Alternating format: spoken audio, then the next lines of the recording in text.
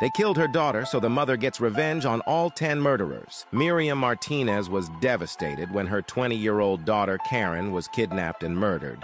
The heartbroken mother was unable to rest, and so she decided she had to get revenge on the people who harmed her child in the worst way possible. And so Miriam dedicated her life to getting justice served on all of the murderers. She used every means she possibly could, risking her own life to learn about the whereabouts of the cartel members involved in her daughter's death. Miriam tracked down one in particular and was able to detain him at gunpoint until authorities arrived and he was arrested, and that one act led to police finding the others involved, totaling 10 cartel members. However, unfortunately, Miriam paid a heavy price for what she had done, as on Mother's Day, as she left her home, she would be shot 12 times and killed, but her story has still shown there is no limit to the love of a mother.